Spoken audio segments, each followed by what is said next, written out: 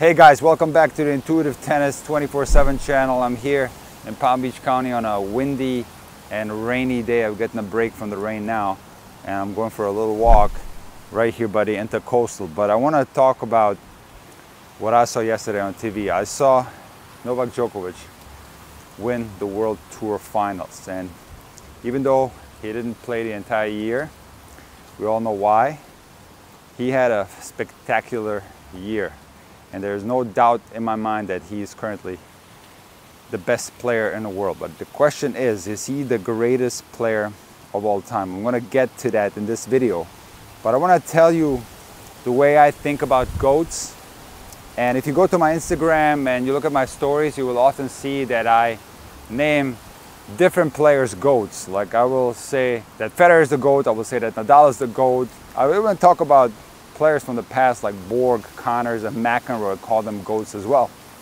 Because here's the thing about calling somebody the greatest player of all time. You have to put other factors into play. For example, how many Grand Slams, how many Masters titles, how many tournaments would Borg have won if he continued to play? He retired in his mid-20s. Think about that. You have to take that into consideration. What about McEnroe? He had the best year anybody has had in the history of tennis. He was 82-3, if I have my numbers correct. And after that, he decided to take time off and basically never got that form back. And he was on a winning streak up to that point. And if he would have kept going then, who knows how many Wimbledons John McEnroe would have won? Who knows how many Grand Slam titles he would have won? What about Rafa Nadal? This is my favorite player of all time, by far. And I believe that Nadal could have won at least 3 more Grand Slams that he didn't win because of injuries, especially at the Australian Open. Or what about someone like Sampras, another one of my all-time favorites? How many tournaments would he have won if he would have kept going and played into his 40s? This is why calling somebody a GOAT is a super tricky thing. And I don't think it's fair to the legends from the past. But having said all that, I do think that when we compare the 3 best players in the history of the game based on the numbers, which are Federer, Nadal, and Djokovic, if you compare those 3 guys, even though when we look at their technique, when we look at their overall game, it's very even. It's going to be hard to put one above the other.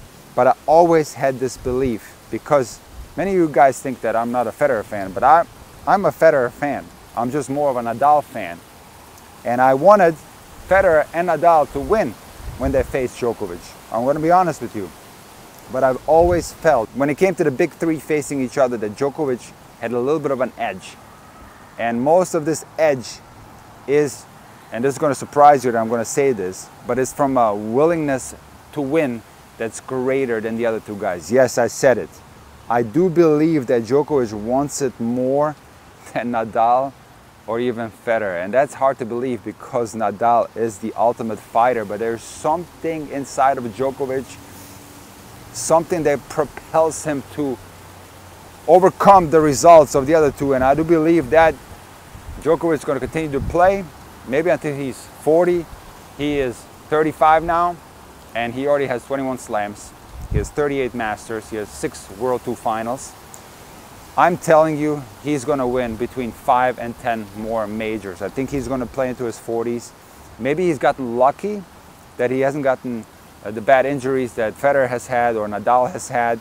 Maybe it's due to the fact that he does take real good care of his body. I'm not saying that Nadal doesn't or Federer didn't. I'm not saying that at all, but he does put a lot of effort in maintaining his flexibility, his physical health, and he puts a lot of thought into his diet and all that. And I do think that that does play a big factor. But also there's some luck involved. Let's face it, we can't control getting injured all the time. It just sometimes happens. So for that reason, there's no doubt in my mind that Djokovic is going to surpass all the record books. He's going to get the most Grand Slam. He's even going to pass Jimmy Connors' record of the most tournament titles won. That is my prediction. Whether you want to call him the greatest of all time based on numbers, you can do that. A lot of people are obsessed with the GOAT, but I don't think it's fair to the great players of the past to put one player above another, because there's so many factors that come into play. It's not only the fact that some players retired earlier than others, the fact that some players got more injured than others, but also some players played with equipment that was inferior to the equipment that players are using today. So for those reasons, I don't think it's fair to say that one player is the GOAT. In fact, something that's going to come to the Intuitive Tennis YouTube channel very soon is a list of tennis levels. And I've thought long and hard about this list, and I'm finally ready to make this video. It's basically going to start at the very bottom at the recreational level, which is split up in 4 levels. Then it's going to go into the high level, which is split up in 2 levels. Then it's going to go into the elite level, which is split up in 2 levels. And the top level is the GOAT level.